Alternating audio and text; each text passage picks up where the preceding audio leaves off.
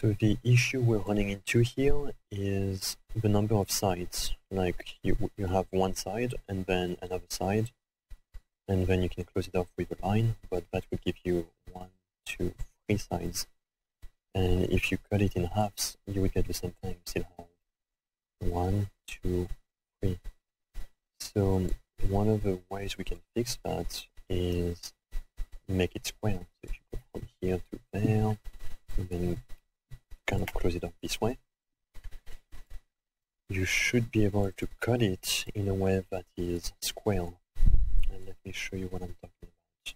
So you can trim from the top side. And that's it, yeah. Now if you look at it, you can see that you have one side here, second side there, 3 and 4. So now we have 4 sides to work from. So and let's see if that's gonna work. That should be fine. So there's a few ways you could close this off. One of the ways would be using the curve network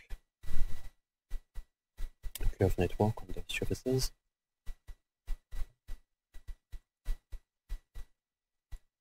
And just close off your 4 sides. Enter. And then it gives you a bunch of options. So typically you would work with position if it's flat, but in this case we know that B is going straight, so it's flat. A should follow the curvature of that surface, and then D should do the same thing. So anything that touches the surface should be tangent, because if it's curvature, it's probably going to be bumpy, it's going to go up. So tangent would be ideal for this kind of surface. And we want the same thing for D. So A and D would follow this surface, and then C would just go straight. And same thing for B, it's flat. In fact, for B and C, we can set them as loose. So B and C could be loose.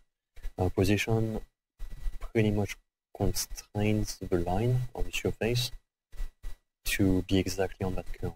Loose lets it kind of follow the curvature from D, and just lets it be loose and not so accurate to the curve. And you can also preview it and see the type of results you would get. For example, if D was position, is it really that different? And it seems like it's not. It seems like it's almost the same. You can even ask it to be curvature instead of tangent. And then you can see that now it becomes bumpy, it goes up and then down, as opposed to with tangency, where it pretty much stays straight. And again, it's because tangency aligns the first row of points, the first set of points, and then curvature aligns the second set of points. So because this curves in, it forces the second row of points to go inwards. And in this case, that's not what we want. We want it to follow the surface and then go flat. So tangency is much better. So most of the time, tangency is going to work. Sometimes if you have more complicated surfaces, you might want to use curvature. Yeah, I think that should work for us, tangency. Okay. And I'll mirror these to the... Doesn't seem to snap, so great snap. Okay, yeah. And then holding shift, I can mirror that to the other side. And what I really want to watch or look at right now is in between these two surfaces, and I want to make sure that they're smooth. So I'll just join these 3 surfaces, and then I can just look at it with the Analyze tool. And it seems better than it was, but there is a kink in between these 2 surfaces, so it's not so smooth in between the 2 patches. So if you want to fix that, you can also match the surfaces, enter, and you can match both of them, or we cannot, yeah, because I joined everything, we cannot match them. So we have to explode, and then we have to match both surfaces to each other. Enter. With tangency on both sides. I would not recommend using curvature. I know I used it right here, but most of the time tangency would give you better results. If you have symmetry between surfaces, you should always use tangency.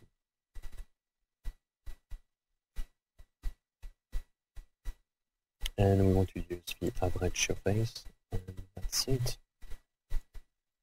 So I know for a fact that this is going to work, so I don't have to check them anymore. I can delete this, and then mirror both of them to the other side. And now if I join them, and if I look at the analyze surface zebra, it should be much better than it was. It's still kind of flat right here. You can see it goes back up, and then it wraps around. But that's the nature of this type of surface, because if it's round and then it becomes flatter, it's going to have a transition in between, which is kind of straight. Another thing to note here is that you can adjust the mesh, and by default it's going to be kind of optimized. It's going to be at the middle. And so if you want a better approximation of the reflections, you can crank it up. And then if you do a preview, you can kind of see how it creates a denser preview.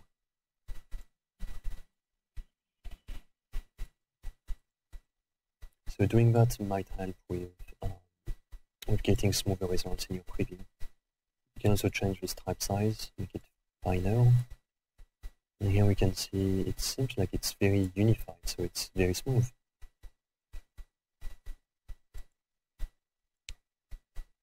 So that's it. That's how you would fix that kind of symmetry issue.